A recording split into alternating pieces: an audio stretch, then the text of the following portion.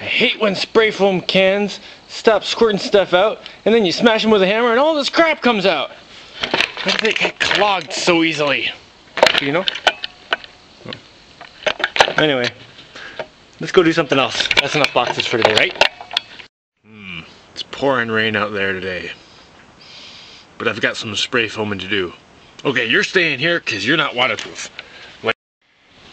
In order to have space inside to be able to work, I had to get the boxes out of the way. So that's what's here, and all over there.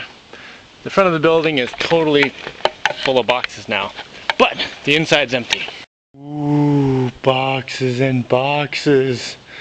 Well, at least it's empty-ish. There's still this giant robot in the way. But that's okay. But check out all the space in here. And I got my scaffolding out in the right position to do some more boxes up there. And I also got a whole bunch more spray foam since it's working very well. And the red cans seem to be doing the best job. And they don't get clogged as easily as the blue ones. Because with the blue cans, I start going and like halfway through the can, it wouldn't come out anymore. Anyway, the red ones seem to be doing a pretty good job so far. Oh, and I cleared out half the space by putting stuff on the shelves. It took like seriously all day to clean this place out. But whatever. Now there's space to work, so I'm going up. Oh, right. First I need to prep some boxes.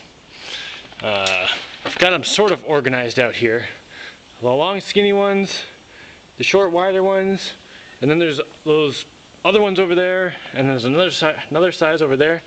I need a whole bunch of the shortest fat ones, and then I need to take them over to the water tub area, which is over there, dunk them in the water to make sure they're pretty clean, then bring them over, and then I can glue them up in place. And I think the next row after that is going to be the long skinny ones, but the shorter ones, because I'm using the tallest ones as shelves in the bottom. Because in the top it doesn't matter, because I'm not going to use those for shelves, so it doesn't matter how deep they are against the wall. So I better go wash some of these. Oh, but it rained last night.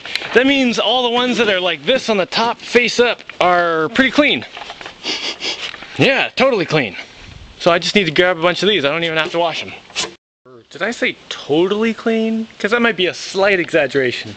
But totally clean enough. Up on the scaffolding. Scaffolding? Did I say scaffolding? Up on the scaffolding! Spray foam, check.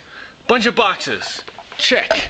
And clippity things, they're all right there. Okay, now I can go up. Haha. Well, that's basically one can of spray foam worth right up there. I'm gonna have to put some wheels on my scaffolding. Makes nice ruts when I drag it though. I was just thinking I needed more storage up on my scaffolding for all these fish boxes, because I can't hold that many up there. So I decided to string a bunch of ropes between these two poles. I should be able to reach from up there and grab them from down here. Here goes another can of spray foam. Ooh, it's getting huge. Hey look, there's a little human down there. Hi. Wow, you make this place look enormous. I think that's it for today. So what are we doing next? What's next? Running. Okay, let's go running. Okay, I gotta continue these rows up at the top. Then there's this back section that I haven't done yet because there's that spot where the big hole is. But I think I'm just gonna fill in around it and connect the rows up there across so that I can start going right up to the cliff.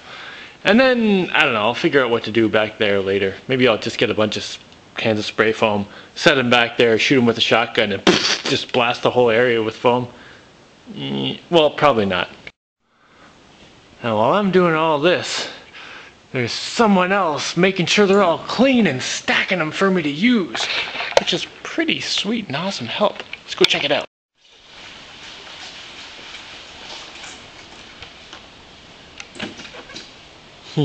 She doesn't know I'm here. I zoomed in from really far away. Hi, Sparkles. Hi.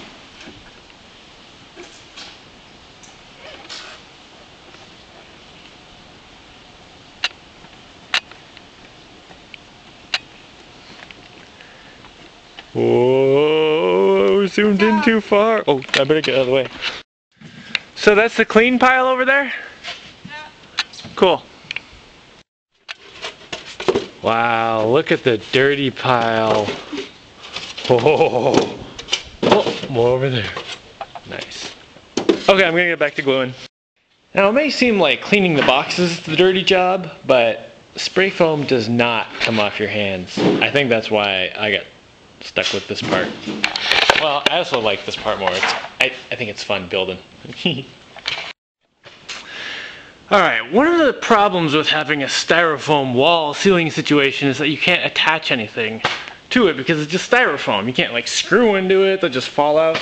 Anyway, I need to be able to hang things from the ceiling because that's what I like to do with stuff. You know, I'll probably want to have like a trolley that runs across the top with like a chain hoist that comes down so I can like pick stuff up and move it around. Anyway, I'm getting to the point where I'm going to have to start taking care of that situation. And what I want to have in the ceiling is one pipe that runs the whole length along the middle, and one that runs over there, and one that goes over there. And then there'll be a couple pipes like connecting them like that. So it'll make like a grid of pipes like along the ceiling. So to attach them up there,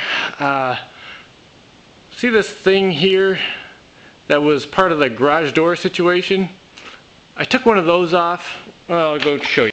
Alright, it was that thing up there, which, you know, holds the garage door tracks, which are just hanging right now. I took the one over here apart, which leaves me with 3 of these. Now I'm going to cut this into maybe foot-long sections, enough that when I attach it into the ceiling, I'm going to put it right up in like one of these slots where the bolts stick through. I'm going to probably cut this to the length that it'll attach to 3 bolts so that the weight will be spread out over 3 of them. And I'll put one of these maybe every 2 or 3 segments down the whole thing.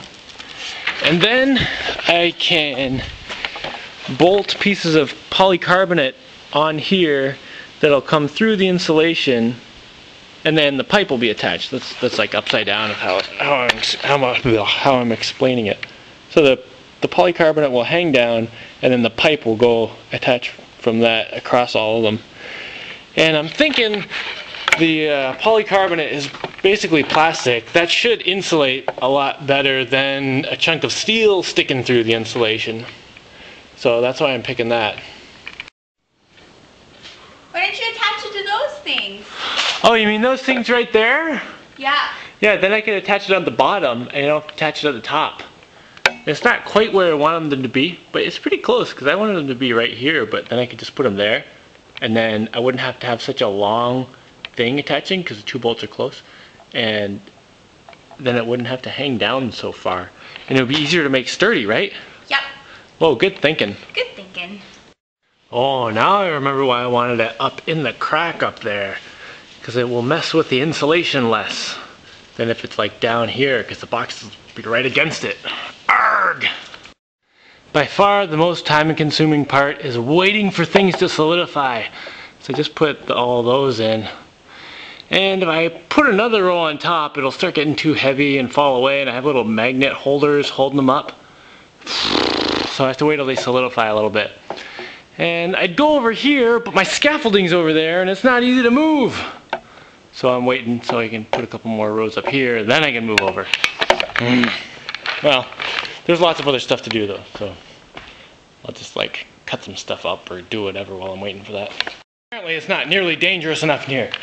So we're augmenting the scaffolding with some of this and some stuff, and okay, I gotta